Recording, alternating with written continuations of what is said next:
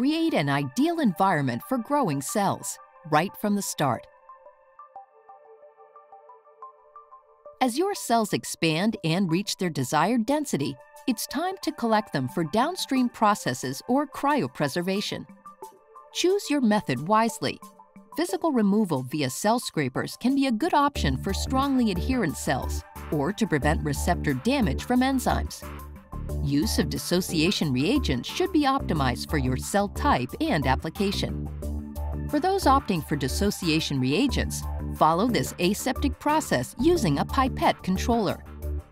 From removing media to diluting the dissociation reagent, ensure a smooth transition for your cells. Conclude with centrifugation if cells are especially sensitive to any reagents used.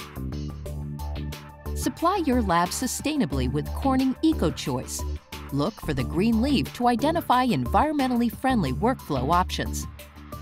Learn more about Corning cell culture solutions at corning.com/cellculture.